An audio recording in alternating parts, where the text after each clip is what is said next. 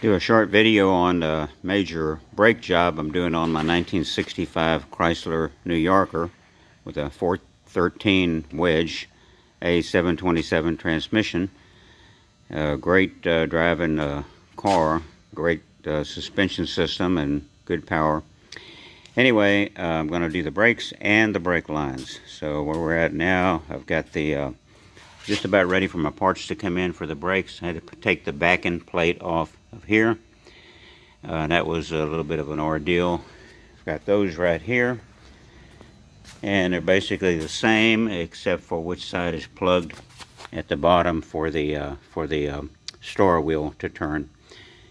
And these bolts were kind of hard to get off. Had to use about a 4-foot long breaker bar, as you can see here, to get those bolts out. But I had to take those off because the two bolts that holds on the wheel cylinder, one of them was not accessible with a wrench, so I had to take the whole backing plate off. But they're cleaned, not perfectly, but relatively clean and ready to go back on. And this is the pieces to the, and I cleaned the drums to the front and over here on the back. So I've got that all apart, the wheel cylinder off, and have all the pieces to the back separated out here. And I made sure that I had my star wheel clean with a wire brush, power wire brush, and this painted because when you see through the little hole in the back of the backing plate to adjust the brakes, it's rather difficult to see this. If you have it too tight, where you can push this over here off of the star wheel to turn it. And the star wheel is to the back of the mechanism on all four wheels, front and back, left and right is to the back. And when you're in the back, behind the backing plate, you raise up on the star wheel, and that tightens it down on the star wheel, not your tool, but the star wheel itself on all four wheels. And this Chrysler has, left-hand threads on the lug nuts, and it'll have, you can't really see, I got grease on it, but it has a little L on here. And so you have to make sure that you turn those like you would normally be tightening to loosen.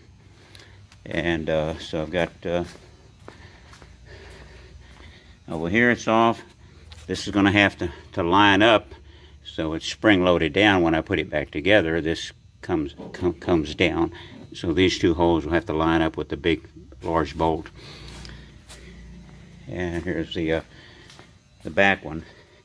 So the parts should be in a couple of days, or start coming in. And I'll do the brakes, put those back together, and the master cylinder. And then phase 2 will be to take off the all of the brake lines. So there's my booster. I've got the master cylinder off, and there's a diverter or splitter block down here.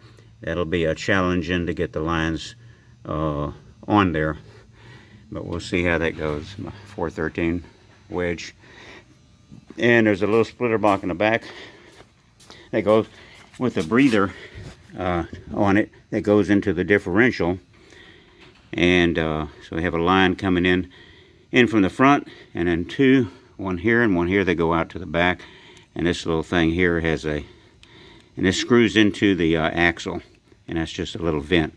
So that's cleaned up and ready to go. That's at one end of the flex line, and the other end is this bracket here that attaches to the body. So one of the issues with the brakes was that the back flex line was just about closed up, had about a 32nd of an inch diameter hole. So the brake pedal would not come back up. The brakes were working pretty good, but it wouldn't. The pedal wouldn't release unless you put your foot under it and then lifted it up.